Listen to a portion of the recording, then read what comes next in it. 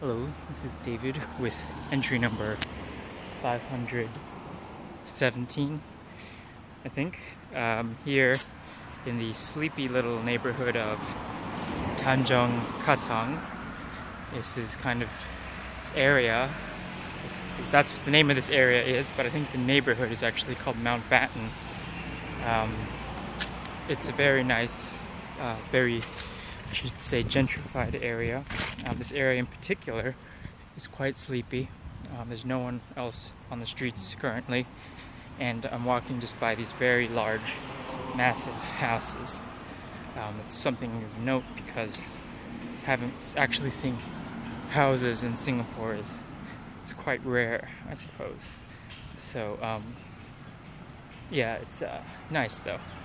Thought I'd record because I know this is 2 in a row, but days are numbered here, literally, so I wanted to just maybe do as many little videos as I can before my time's up. And so I just finished eating. I went all the reason. Oh look, I don't know if this is gonna let me see it, but there's a little lizard right there on the fence. I just went out. The reason I came out to this neck of the woods is I wanted to have my favorite thing in Singapore, my favorite food, which is called Hokkien mee, and it's basically like fried noodles with lots of seafood and good stuff.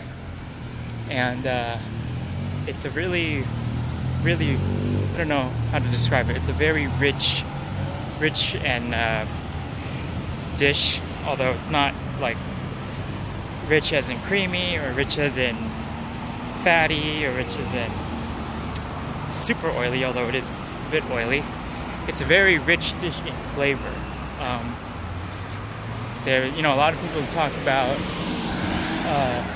umami, and this is one dish where there is loads of umami.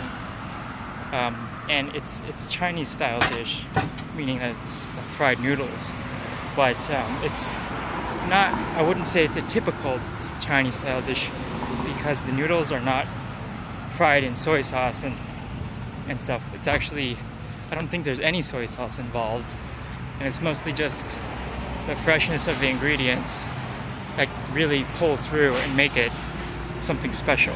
I apologize for the noise. There's construction going on to my left and stuff going on, traffic on my right, so apologize if it was hard to hear, but the dish is phenomenal, and this place in particular is the best, and it's just a tremendously good dish. And I got a $6 portion, which is typically reserved for 2 people, but I ate the whole thing by myself, which I have on like 3 occasions now. It's very good though, and if you ever come out to Singapore, that's like the one thing that I think you have to eat is this Hokkien mee, because it's so damn good.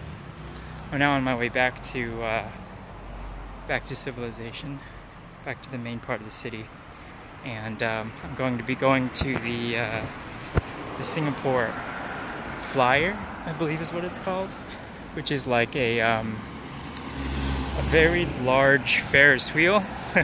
And typically I wouldn't really pay for something like that, but I was given a free ticket by the owner of the hostel, Mike, and so I thought I might as well use it.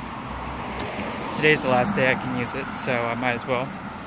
But yeah, that's about it. Had a good day, fairly solid. It's really hot right now, and yeah, I think I might take the bus back in because why not? And that's about it. So thanks for watching. I know this one was a bit short, but I just really wanted to more document my feelings towards the food I just ate, because it is that good. If you ever get a chance, you should try it. Anyway, thanks for watching. Bye.